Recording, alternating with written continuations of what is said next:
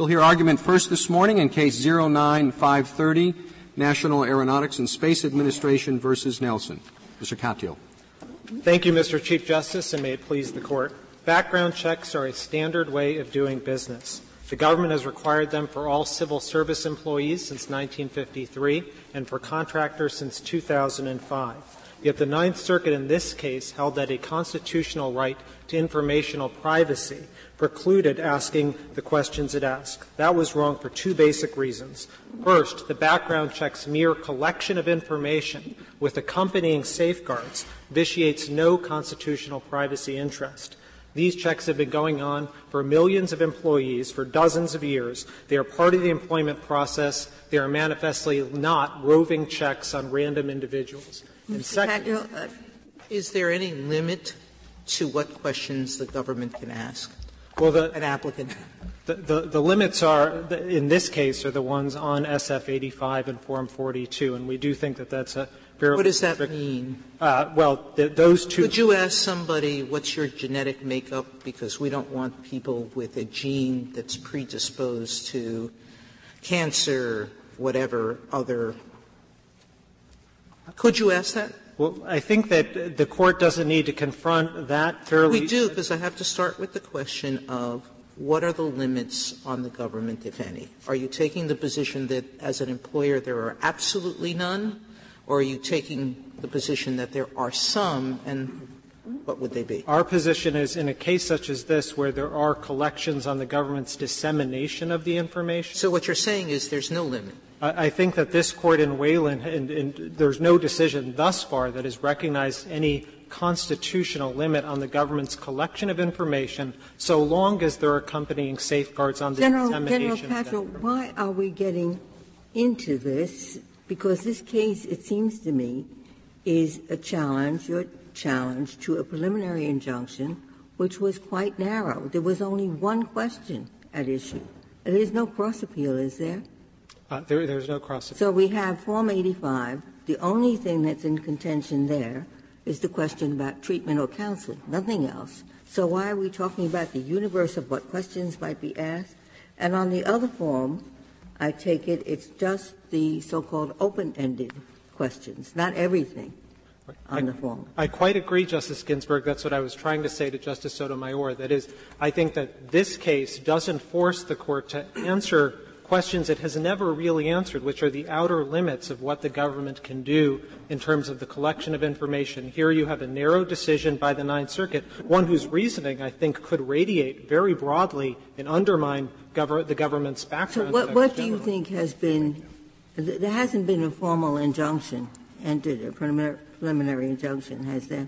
It's at the preliminary injunction stage, but our point is that the reasoning that the Ninth Circuit used, if adopted to create a permanent injunction, could preclude the government from asking all sorts of questions in background checks, not just the ones it isolated here, but more general ones, because the Ninth Circuit decision is essentially a how-to manual on how to question various individual questions and micromanage them and inject federal courts. I thought that the entire Form 85 was approved. There's no questions you can ask about have you used drugs within the last year. It's only the question about treatment and counseling that is at issue, right? That's all that the Ninth Circuit ruled on at the preliminary injunction stage. Does their ruling stop you from asking that question right now throughout the Ninth Circuit? Which question? The drug treatment question? No. Yes, the counseling and treatment question. Well, there's the mandate has been stayed, so we haven't been able to. But if we sustain the preliminary injunction, the government can't ask that question throughout the reach of the Ninth Circuit. That's exactly correct.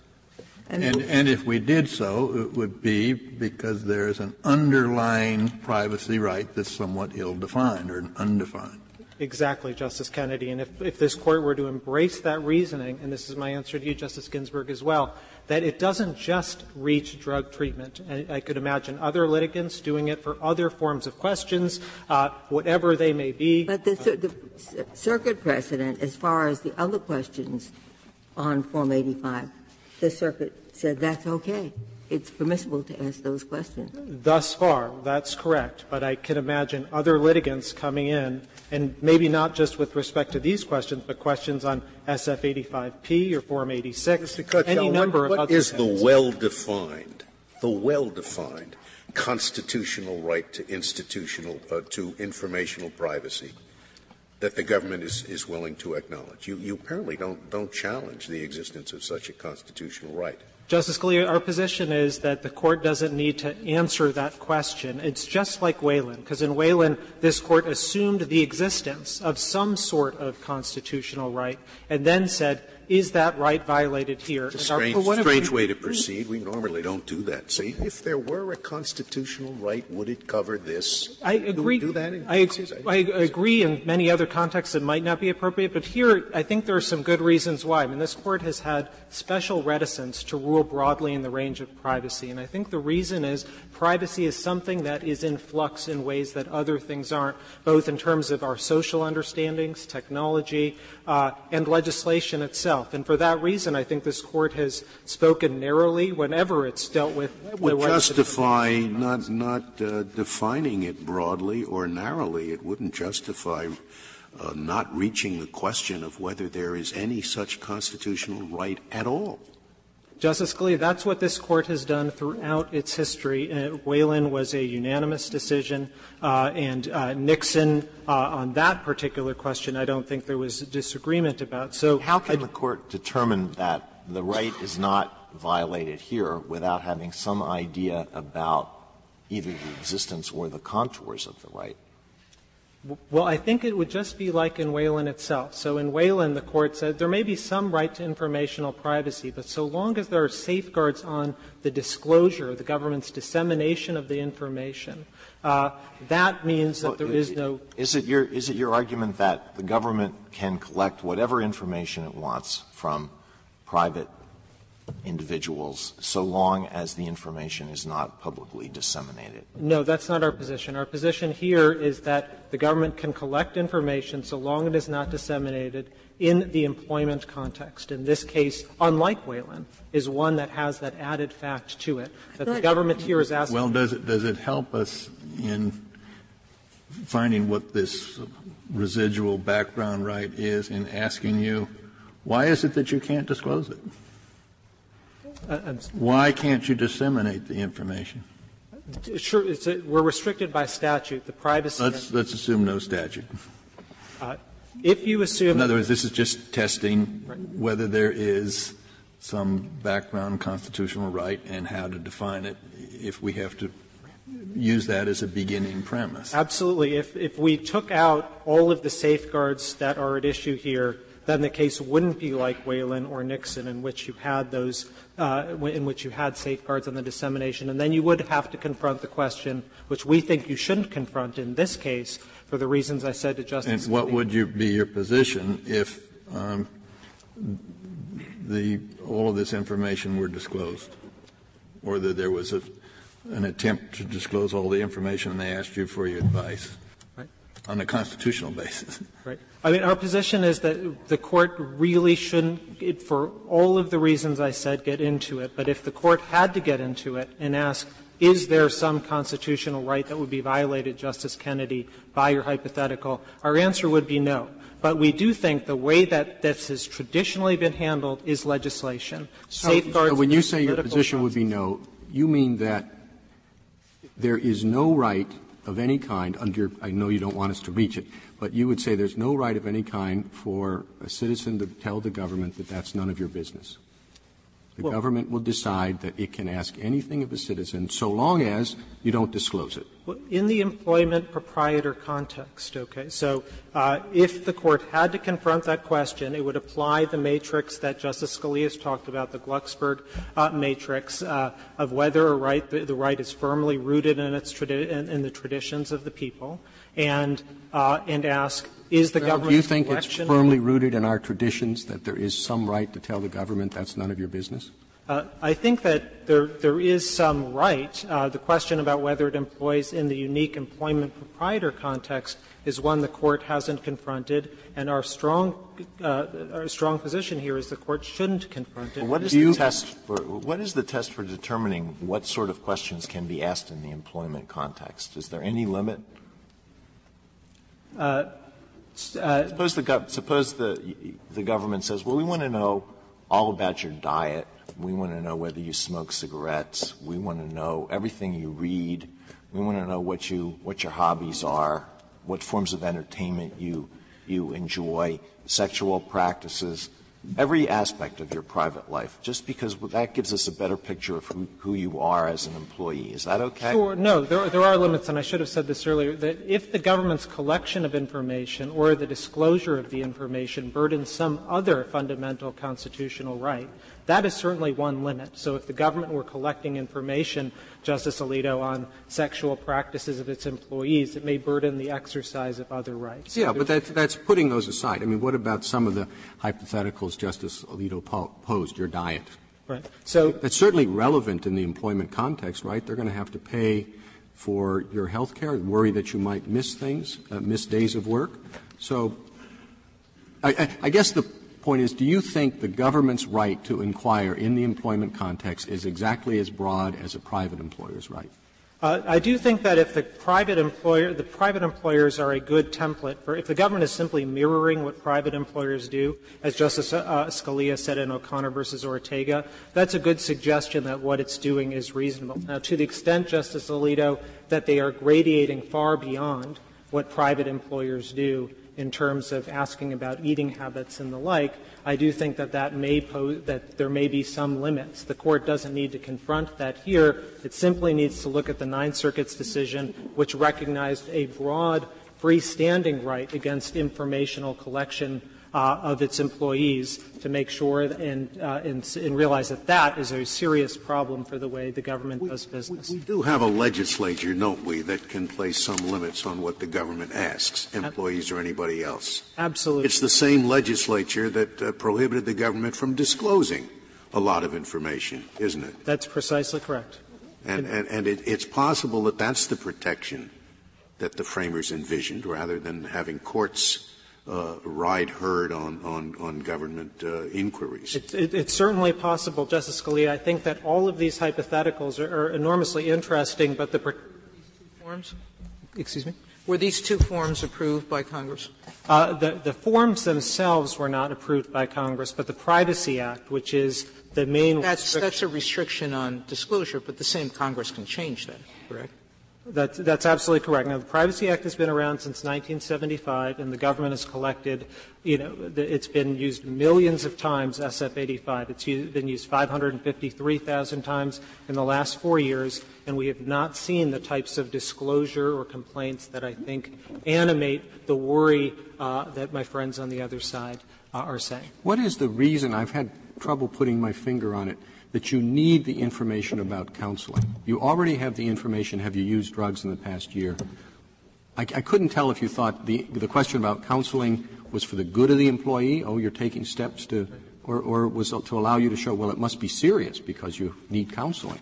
It is for the good of the employee. So it's a well, now that's, whenever the government comes and says this is for your own good, you have to be a little suspicious. I mean, if the employee gets to expand upon his or her answer. They say, tell us about it. And they can say, well, don't worry, I'm in counseling or treatment. And even then, that doesn't sound like it's for their good.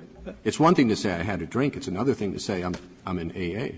Mr. Chief Justice, the way the question is framed is first they are asked, have you used illegal drugs in the last year? And then if the answer is yes, provide details, and then indicate any treatment or counseling received. Now, I had a question about the way it's worded. It says if you've used it in the last year, detail your involvement with drugs and any counseling you received. Do you understand the counseling question to be limited to the past year or to reach back as far as? I think that the question itself is vague. Now, the way that the Office of Personnel Management will process such a form is it will process anything so long as there is information about just drug use. But do you think it's required? I mean, you do sign at the end, this is true to the best.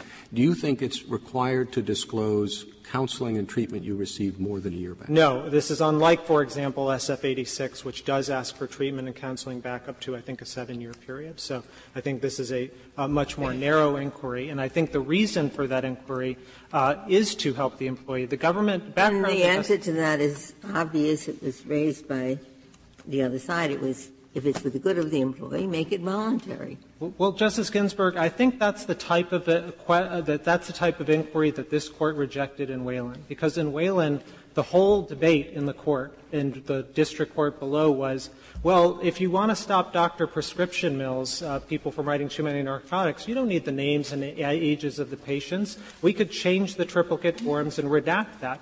But what this Court said on the second page of its opinion was it called that Lochnerrian, that Federal courts shouldn't be policing forms and excising or suggesting random different, a few different words here or there. And here, experts put this form together to try and get at, basically, are you using drugs and are you using treatment, which might ameliorate the fact that you had used illegal drugs in the last year. Well, I had thought before the argument that one of the purposes for asking about treatment was to identify employees who may have undergone treatment on numerous occasions and dropped out of programs and been unsuccessful, so as to identify chronic drug abusers. But I guess in light of what you just said, that this only reaches back 1 year, that is not a purpose of this. That is correct. And in preparation for this, we did survey all of the NASA different centers to ask, has treatment ever been used in any sort of way to hurt an employee? And the answer that came back was no, it hasn't been used. It is only used to help. It is used to retain someone who did use illegal drugs but is taking steps to mitigate them. How do you know that? I mean, you ask a lot of questions on these forms, and they just say, well, we're not going to hire you. How can you go back and say, well, it was because you put in, I'm in treatment for drug abuse? Well, the process by which this takes place is the form is filled out. It is ultimately sent to an adjudicator if there is negative information, and that information is then discussed with the candidate for employment or the employee to see if they have an explanation. And of the times that this has happened, that someone has been denied, and I think the number is 128 times over the last 5 years, none have been denied for a positive answer to drug treatment. Over the last 5 years, this has only come into play 128 times across the federal bureaucracy? For federal contractors, that is correct. Federal contractors. Yes. So I'm sorry, I'm not sure I understand the answer. Only 128 times has somebody identified themselves as a drug user? 128 times the SF-85 process, as my understanding, has been used to deny someone a credential of the federal contractors. So it could be for any other answers as well? For anything, exactly. And I think there have been about 74,000 contractors that have sought badges through the SF-85. Are you representing to us that every employee who's rejected will know the reason? That is correct. That is part of the regulations that are in place. So that if someone is denied a credential, and this is, I think, at Joint Appendix page 180, they're told the reason for that denial. They're given an opportunity to explain themselves, and a process is then put in place. There's then also a robust appeal and other things that may happen as well. But one thing that doesn't happen, Justice Sotomayor, is that JPL, the contractor, is not told the basis for why the person is denied a credential, that it is private as between the government, here NASA, and the individual employee. So where did the suitability matrix come in? It doesn't. It doesn't? Doesn't. And NASA has never used it? You're representing that to the court? I'm representing that NASA will not and does not use this employee suitability chart to make contractor credentialing decisions. Where did it come from? Well, it's been hard to actually pin down where it came from. I think it is derived from earlier Office of Personnel Management materials at a time when that listed out what various crimes were. And so some of those things that are on there that are quite salacious are things that OPM at earlier points in time looked to not for contractors, but for government employees. But I can represent to the Court that NASA does not and will not use this chart for credentialing decisions.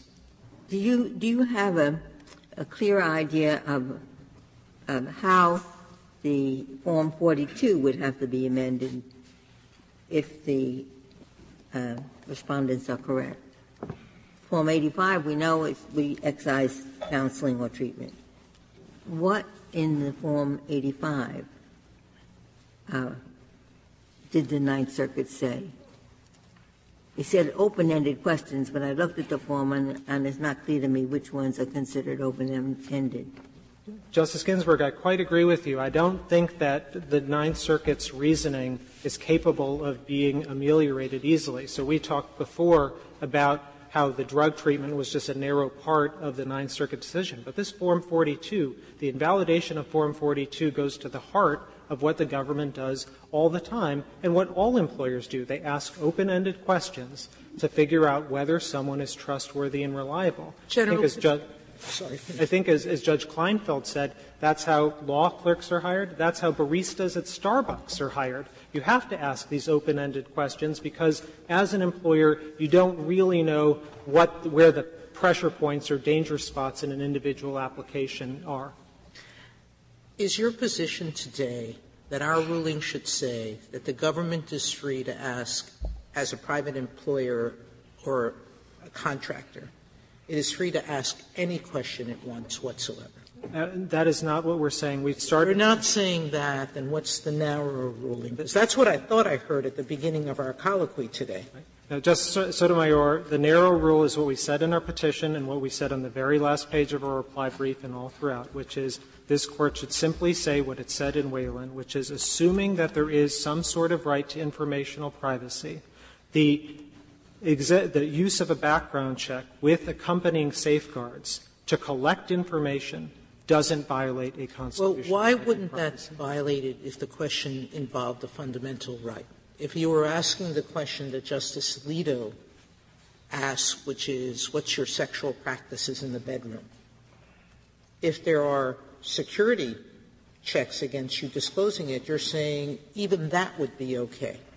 I could imagine a circumstance far afield from this one in which the government's just mere collection of information about sexual practices might burden the exercise of those rights. I'm saying it's not at all present here, and I don't think the Court should get into it. But that's a really different question than the one here, which is there some freestanding right to constitutional privacy that is unburdened by the fact that there are protections against the disclosure of information? Here, the Privacy Act imposes strong protections against the disclosure of information, and so what's left is a very residual interest in the part of the employer.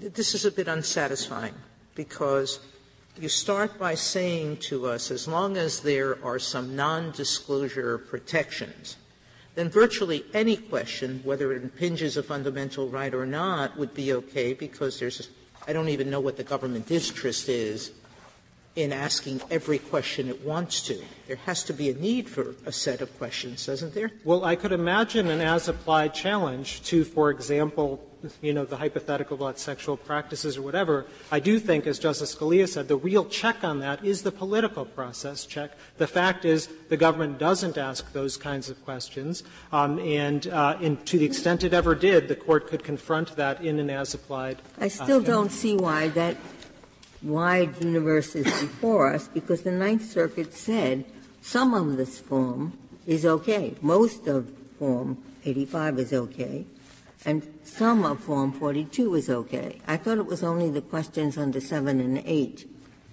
the open-ended questions. I didn't think the Ninth Circuit had enjoined anything other than those questions. Those questions, Justice Ginsburg, are really the heart of the form. I mean, those are in many ways the most important questions, because they're the ones that employers have to ask because they don't know the weaknesses in an individual applicant's background.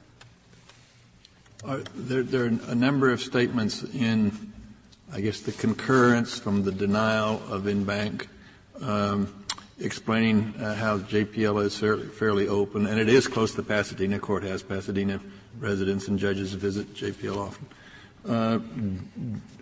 Are there any statements of fact that you disagree with and that are not in the record, other than the matrix question? Leave that aside. Well, yes. I mean, I would say a few things. Number one is I think that the concurring judge did underestimate how important security is there. First of all, there are armed guards when you're coming in. It is not the campus-like atmosphere. It's not like a campus I'm familiar with that she described. The information at the at JPL is sensitive, quite sensitive, both in terms of scientifically and with respect to our nation's secrets. And I think the more important point about this is the badge that the plaintiffs are seeking access to doesn't just give them access to JPL, it will also give them access to all other NASA facilities. And it's such an important credential that it would allow them to get within, for example, 6 to 10 feet of the space shuttle as it's being repaired and readied for launch. So this is a credential not just for JPL and getting onto JPL, but other places as well, if I could reserve the balance of my time. Thank you, General. Mr. Stormer. Mr. Chief Justice, and may it please the Court. The issue as now characterized is really how far may a government go, may this government go, to intrude into the private lives of its citizens for positions that do not involve sensitive issues, classified issues, national security issues, or positions of public trust. Mr. Stormer, what provision of the Constitution are you relying on? I looked at your table of authorities in your brief, and you have cases listed, you have statutes listed.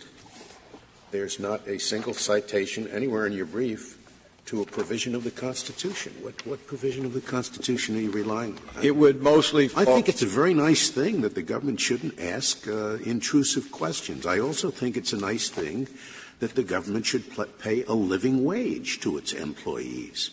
But I don't feel authorized to go around saying how much the government should pay each of its employees, because there's nothing in the Constitution about that, and the question is left to Congress. What do you rely on in the Constitution that enables me to decide how much intrusiveness is too much, rather than leaving that to Congress? It would flow from the ordered concept of liberty component of the Fifth Amendment, as well as the First. The Fifth Amendment, okay, which says no person shall be deprived of what? Of life. No person shall be deprived without due process of law. And then the last component refers to the concept of ordered concept of law. All right, that's what I thought. You're talking substantive due process here. Well, the Whalen cases, the Nixon case, and to some extent the Reporters Committee case refer to this concept of privacy. And they are, in fact, vague, but they do talk about the concept of privacy as being the right to control information about oneself.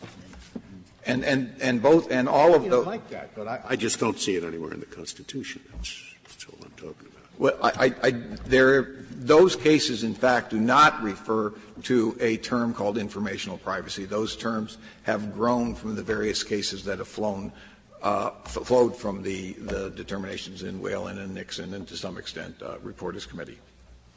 So that right is subject to what level of scrutiny? Is it always strict scrutiny? And how do you square Whalen and Nixon's balancing with strict scrutiny? The standard would be, I think the appropriate standard was applied by the Ninth Circuit, which is a legitimate state interest narrowly tailored to meet that need. In this case, there is some, like the Von Raab case, which is not cited in our briefs, but which was a Fourth Amendment case. This Court used a compelling state interest standard for a Fourth Amendment invasion.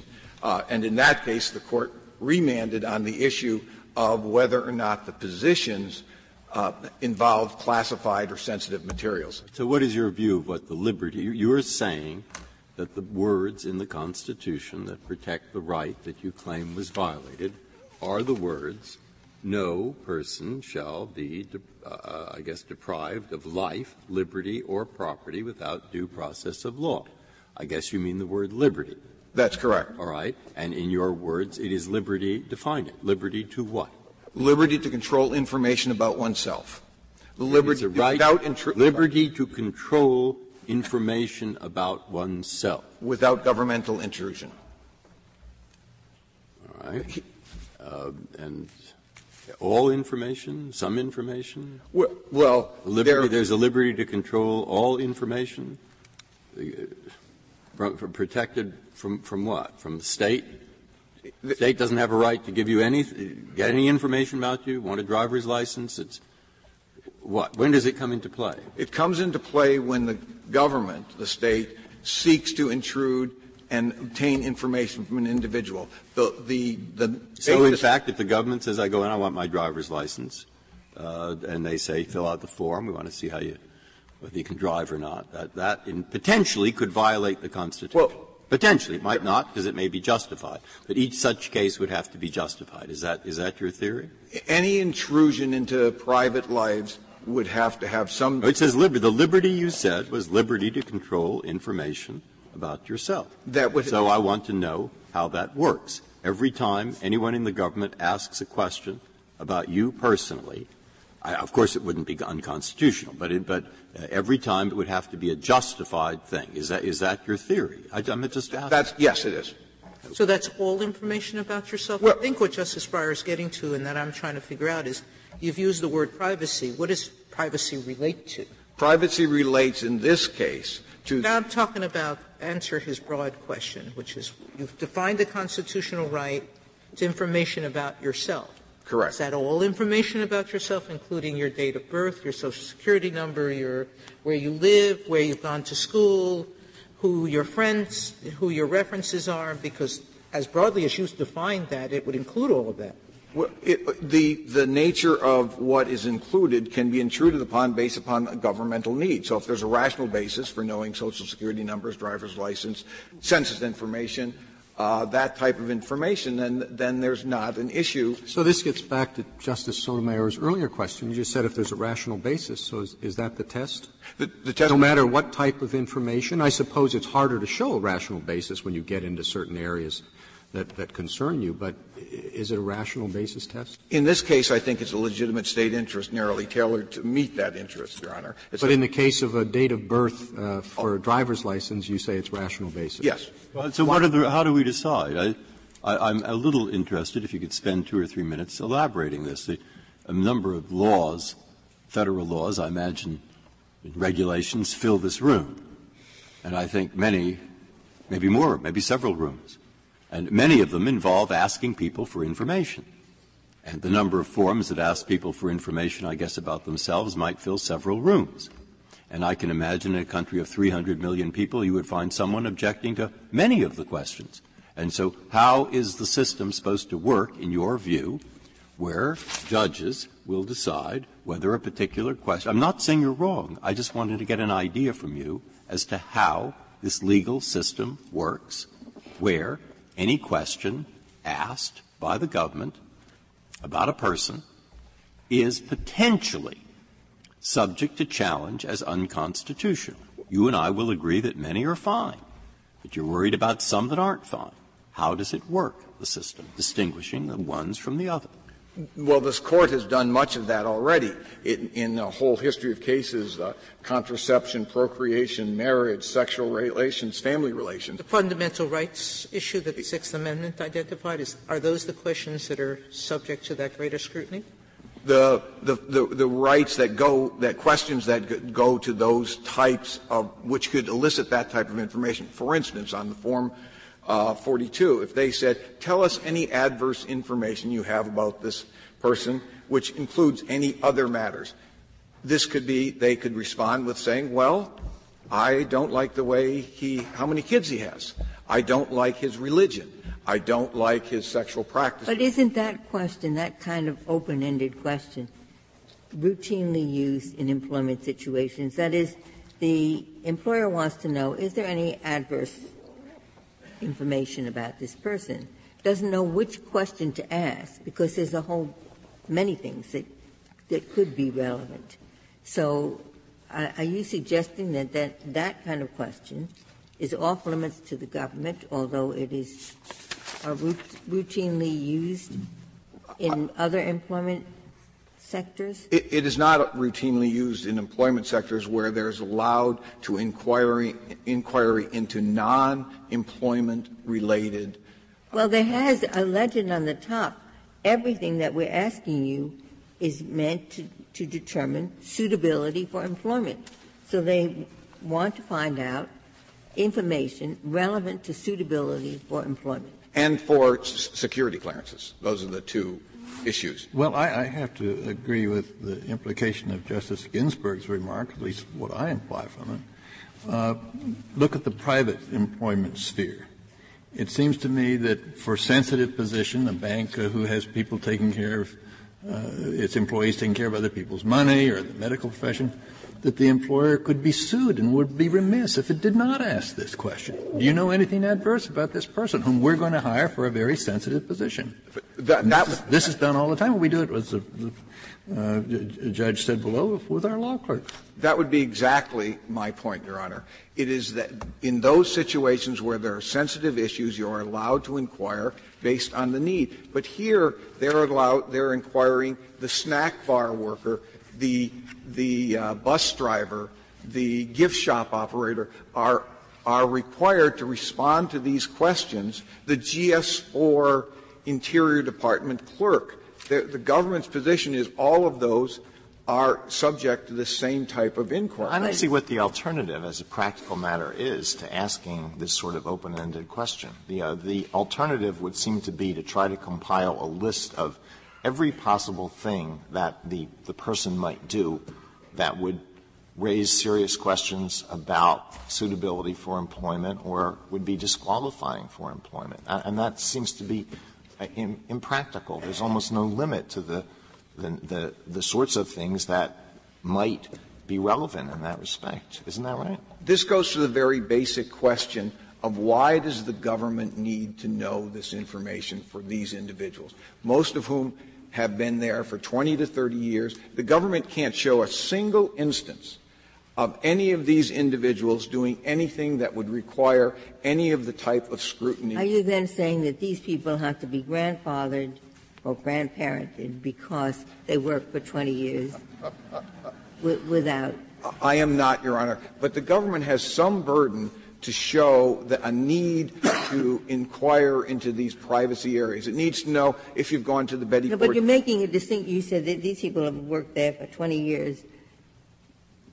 Are they different from the new employee? Are you suggesting it's okay for the new employee but not okay for the person who's already in the job? I am not. The difference between this case and ultimately what was allowed in both Whalen and Nixon, or excuse me, particularly in Whalen, is that there was some overarching societal need to have this information. Well, suppose the person who works at the gift shop or where the snack bar, I think that's what you mentioned, has a big sign on his front lawn that says, "I hope the space shuttle blows up." Is that information the government has a legitimate reason to get? I would agree that in that instance, I hope the space shuttle blows up would certainly implicate some First Amendment issues, but the government should know that information. And now what's the alternative to acquiring that information through an open-ended question? You have to have a specific question on the form. Does this individual have a big sign on his front lawn that says, "I hope the space shuttle blows up"? I wouldn't think that would be needed. I think that — You see what I'm getting at? I don't see how you're going to do this other than by asking an open-ended question. Only if you need to know the answers. And for the snack bar worker, for the GS clerk typist, for those types of people who have no access to sensitive information, the definition here is that these are they're low-risk employees, which is defined as if they misuse their position, they will have little or no impact on the agency mission. So we know that these questions are being asked of people who, if they completely misuse their position, there will be no impact. So I'd like to get back to Justice Breyer's question. So now you not only have to decide which questions they can challenge any question they want and say this isn't pertinent, but you also have to categorize which employees are being asked that question. This is SF means standard form, right? It does. Well, it's a big government, and they can't tailor every inquiry, every form to the individual applicant. It can to the positions. What is being done now, if they've done 70,000 inquiries, that means and 128 issues arose. That means a whole host of people, over 69,000 people, have had to give up information that otherwise they would not have to give up. Are you suggesting this is no good for government employment? You are dealing with a contractor here, but this form, as I understand it, has been used for many years for standard government employment. Are they okay? And I'm for non-sensitive positions. Are you arguing just government contractor, or are you saying even for the government employee, the person who's hired to work at the snack bar in the Senate, let's say, the government can't ask these questions? If I understand Your Honor's question, and I apologize, I think that this cannot be asked these questions cannot be asked of people for whom the government does not have a justifiable need to know that information. So we can handle those details. My goodness, it's all right there in the Constitution. And we can decide what employees have to know what and what questions you can ask them and how much privacy is too much privacy, right? Cake. The government claims to be acting as the employer here. In fact, it is not. It is once or twice removed. But assuming that the government is the employer, there is a massive amount of waste that is generated by this form. So you are attacking these forms for all of government employment, not just the contractors. I think it would apply to all of those people who are in non-sensitive positions. This is the government's definition. It's not our definition. We chose the government's definition.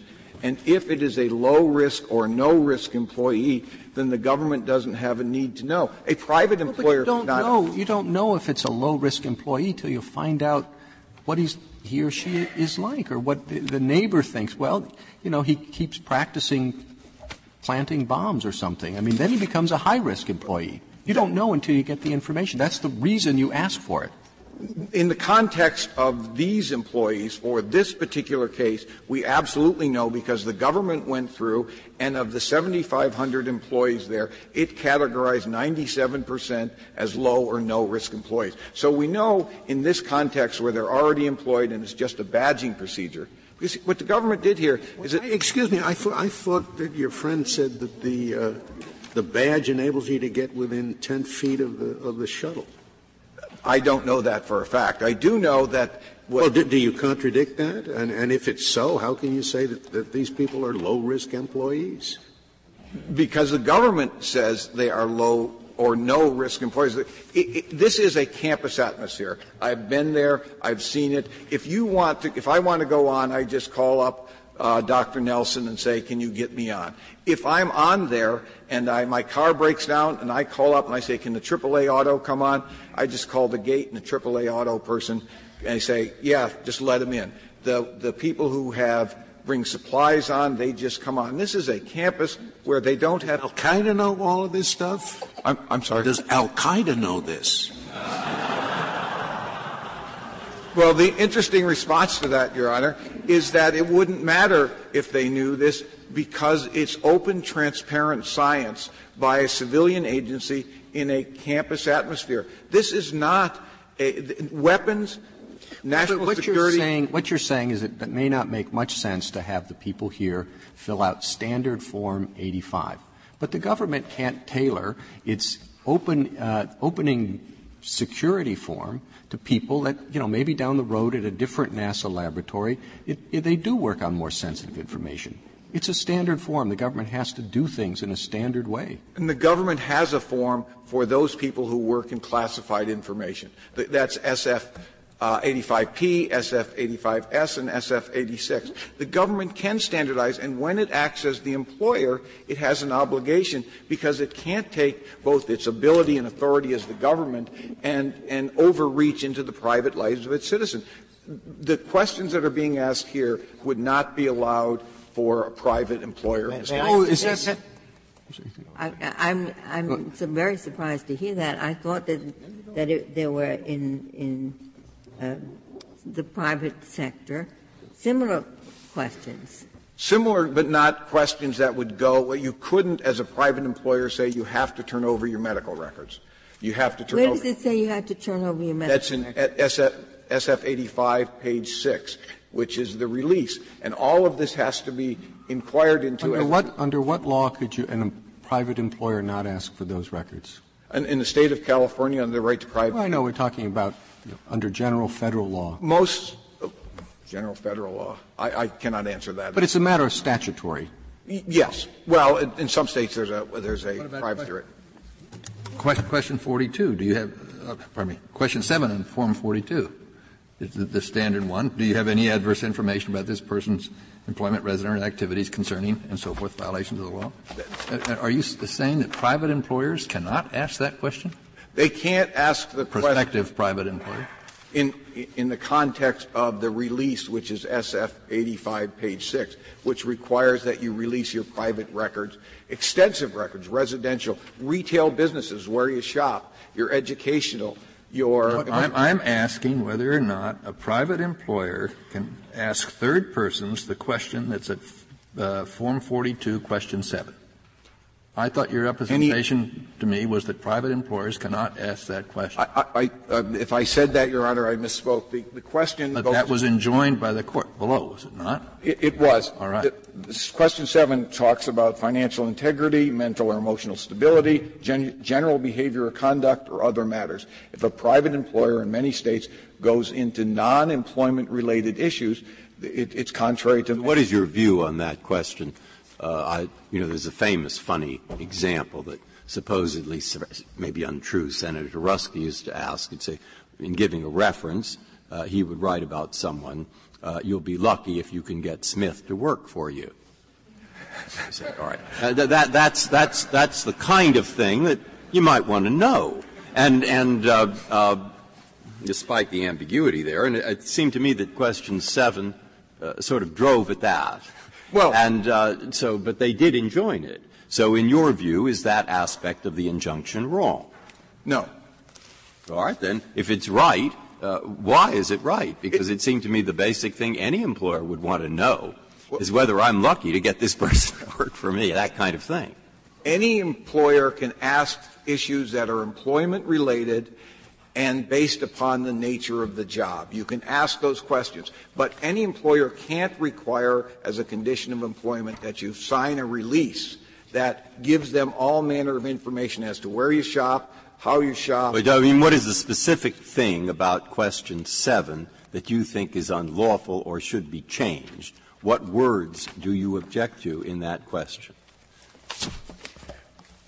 Well, other matters, general behavior or conduct, certainly. All right, so they cannot ask, do you have any information about this person's employment, residence, or activities concerning general behavior or conduct or other matters? Now, I am an employer, and I'd like to find out if he's going to do a good job. So what am I supposed to say? There doesn't seem to be a place here other than that to get into that question. Well, that's because this question for the types of situations is not needed. The question that is needed is, what are the characteristics that you feel he has for this job? What are the Why do you say a private employer could not ask a question of such detail? Why could not? Primarily because of the release. That's the 6th page of Standard Form 85. That release just allows the Why could a private employer not do it?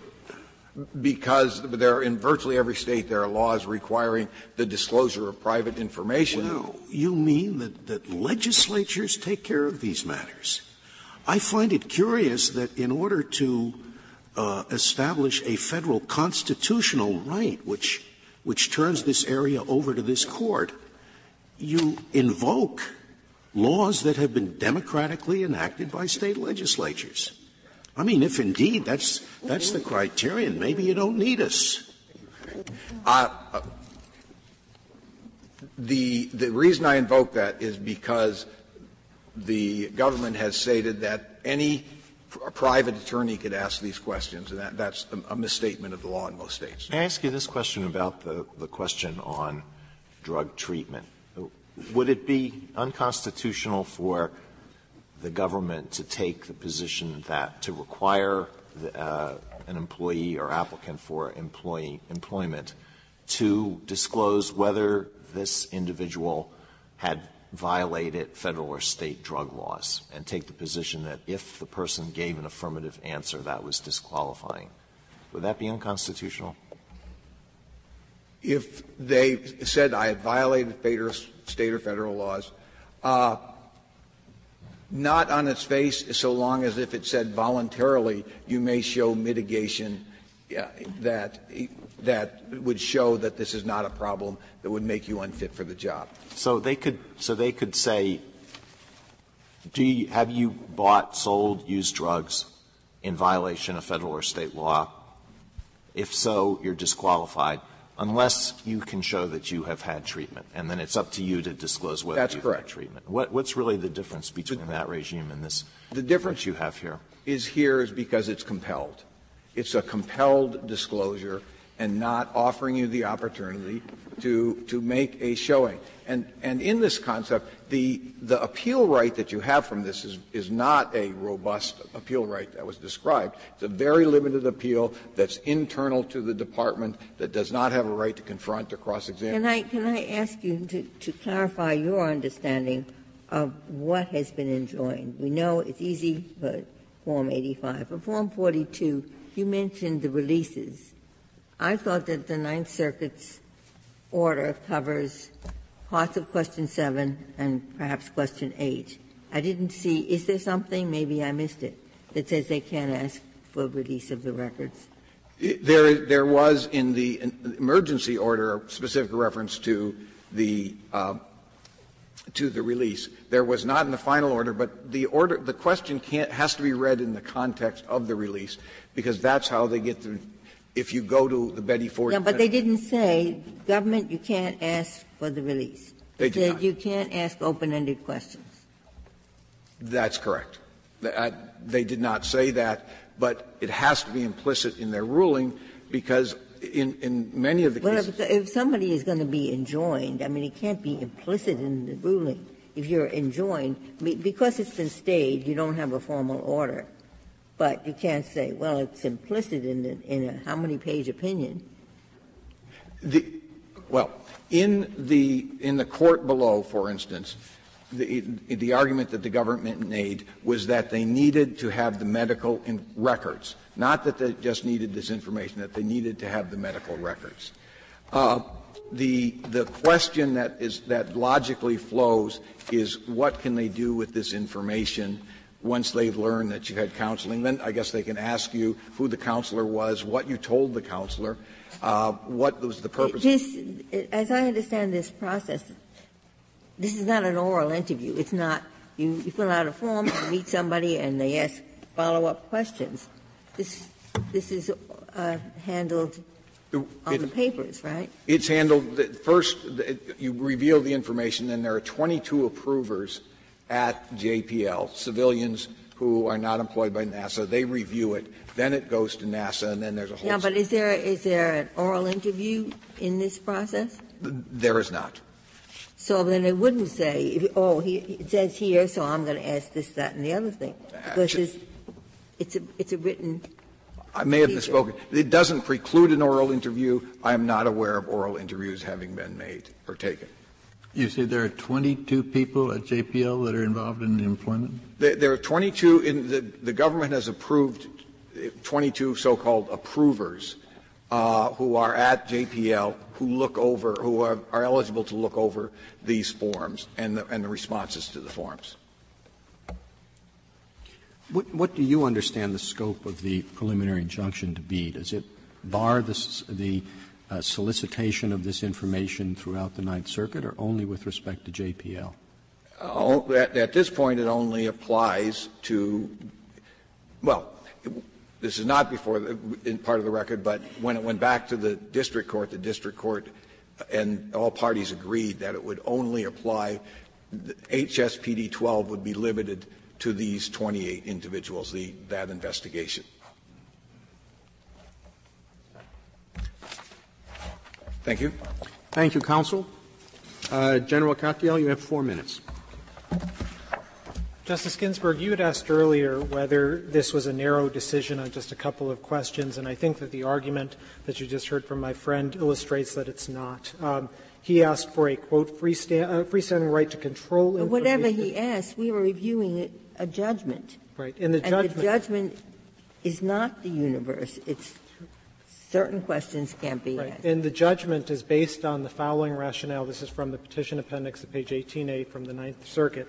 Quote, if the government's actions compel disclosure of private information, it has the burden of showing that its use of the information would advance a legitimate state interest and that its actions are narrowly tailored to meet the legitimate interest. Now, that reasoning was used to invalidate a question, as Justice Kennedy said, on Form 42, that employers ask all the time. Banks ask it and the like. And it's used to invalidate parts of a standard form that the government uses day in and day out and that employers generally use in order to make employment decisions. Are you conceding you can't meet that standard, or are you saying that the Ninth Circuit misapplied that standard? No, we're not conceding that at all. I do think we would meet the standard, but our point is it's the same point as in Enquist, in the Chief Justice's opinion in Enquist versus Oregon, just forcing the government to have to march into court every time and justify a question here or an employee there or a soup clerk here or whatever. All of those different inquiries pose practical burdens on the ability of the government to operate. And so you think there's something wrong with the government having to explain why it seeks information? I mean, I would think that would be fairly simple in virtually every situation. I ask that question because that begs the question of, can you ask anything you want, regardless of why? I think the political process ensures that the government generally has to answer that question writ large. But in order for the Ninth Circuit's reasoning to apply, it would permit any individual person here or there to ask the question. I don't see how that's so, because at least if you're in the Ninth Circuit, you know that the Ninth Circuit has blessed all the questions on that form but one.